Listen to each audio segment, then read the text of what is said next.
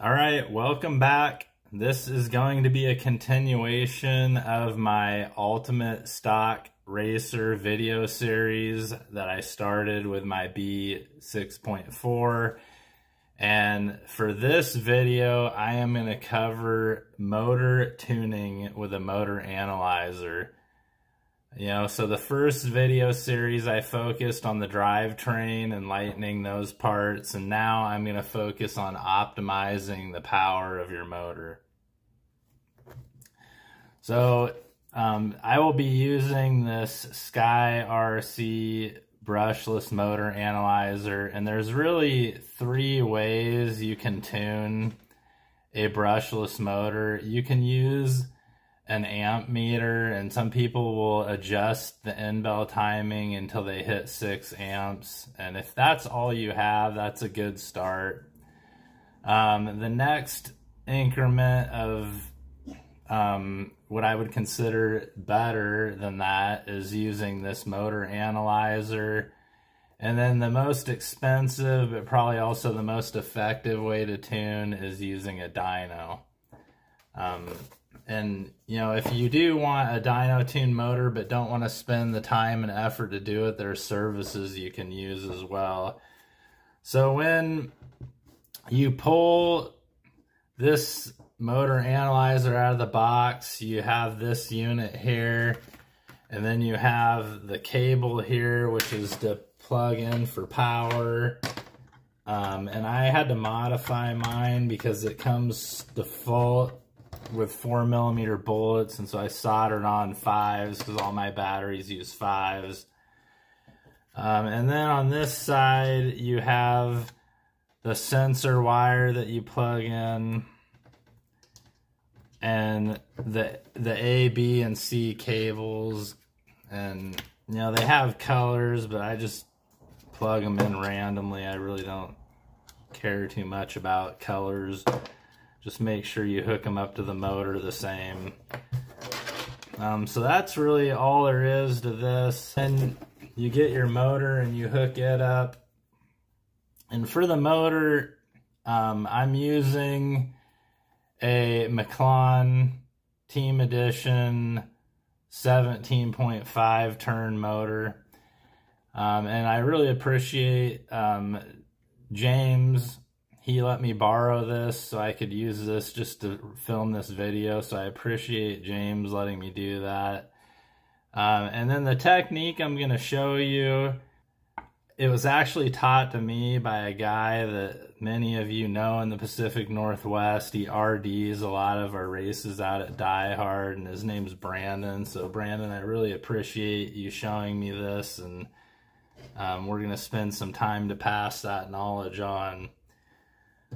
So yeah, once you get your motor here, really the first thing you want to do before you hook it up is you want to take this thing apart and make sure the bearings are in good condition, and if they're not, replace them.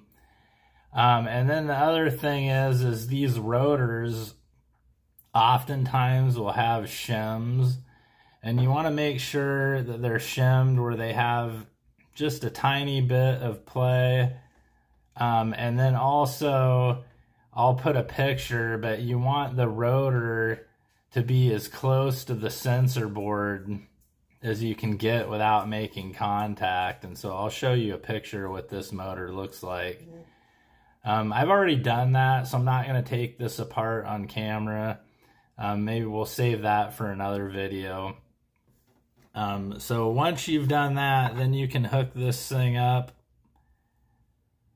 The sensor cable here goes in. I like to do that first just because it's a little more challenging to get in there. Okay, and then you're gonna hook up, like I said, actually we're gonna go this way just to make my life easier. So we're gonna hook up the A, and I'm gonna go off to the side here. Then we're gonna hook up the B. We'll go in the middle, and then the C.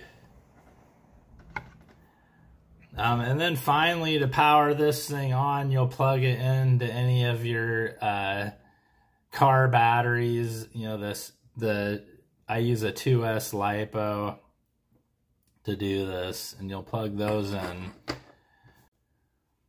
All right, so we got the battery here, and we'll plug that in, and you'll see now that this thing, it powers up, and it comes to a menu here, and you can move between the numbers. And the number 1 is the one you use to generate the data to time this motor properly. Number 2, it'll actually calculate the true timing of each sensor in your motor, so it can show you if your sensors aren't exactly the same. So we'll do that really quick here.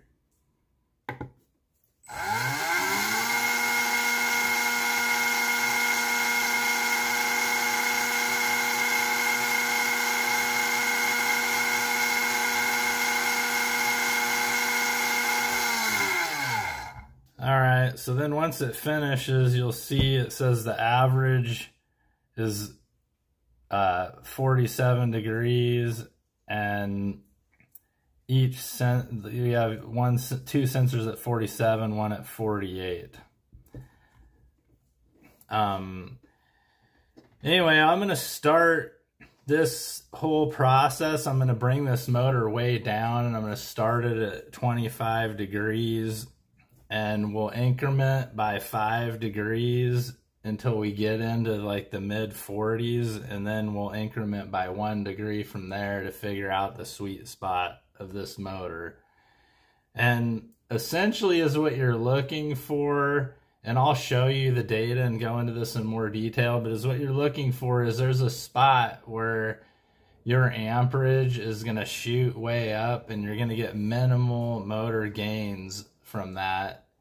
And once you find that spot, you back down a degree on the timing, and that's the sweet spot of the motor.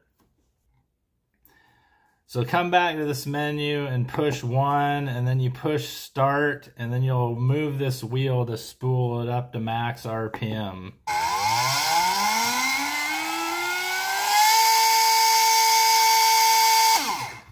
And once that motor kind of tops out at max RPM and kV, then you want to cut it off immediately, because you don't want to let this thing free spin for too long.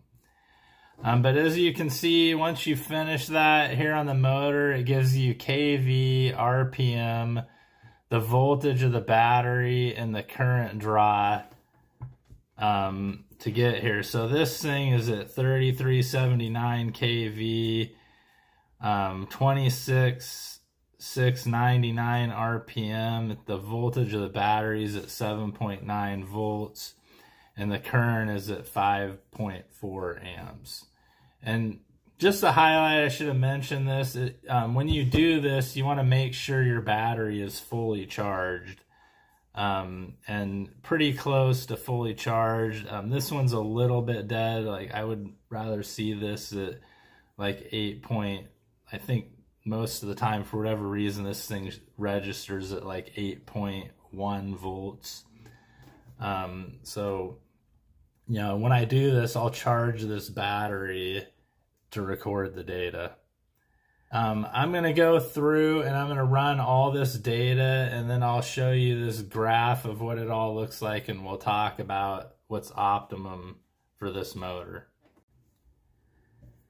Alright, so I recorded all of the data. You know, to do this, I like to just make a table. You can see really quick here, I made a table: kV, RPM, current, voltage, and timing. And then you don't have to graph it, but I just graphed it to really illustrate the point. So it's what we're looking at on this graph is the scale over here is RPM, the scale over here is kV, and along the bottom is current and amps. And so then representative, this orangish yellow line is kV here, and the blue line is RPM. And I started down here at 25 degrees and I incremented by 5 degrees until I got to 45 degrees.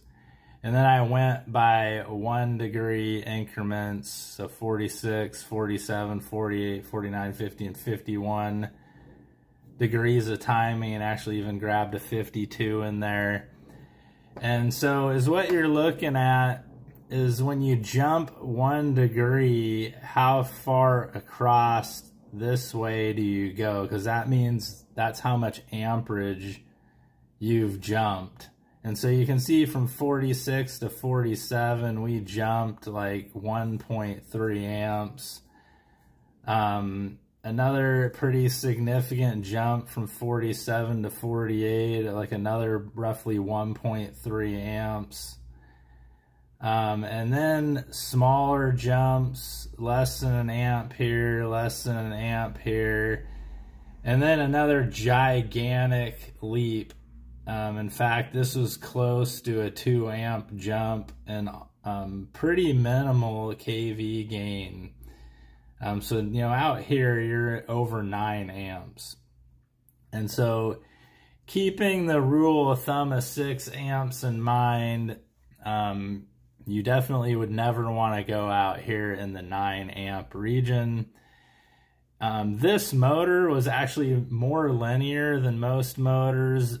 But I would say for me, the max would be this 50 degrees running at 7.6 amps. You would definitely need a fan and you'd have to gear appropriately. And really watch the temperature here. If you want to be more on the safe side, then I would have this motor probably around this 48 degree mark, which really, there's not a ton more to be gained here from here to here. So this would be like the safe mark with temps. And then you could go all the way up here. But again, you want to really check your temperatures and make sure you're doing what's safe to keep this motor properly cooled. If you do overheat your motor too much, you'll ruin the magnets and potentially also cause other damages. So just, you know, be really careful of that when you first do it. Anyway, I hope you guys liked this video, and hope you can use this process to get your motors in top-notch condition. And if you did, please like and subscribe.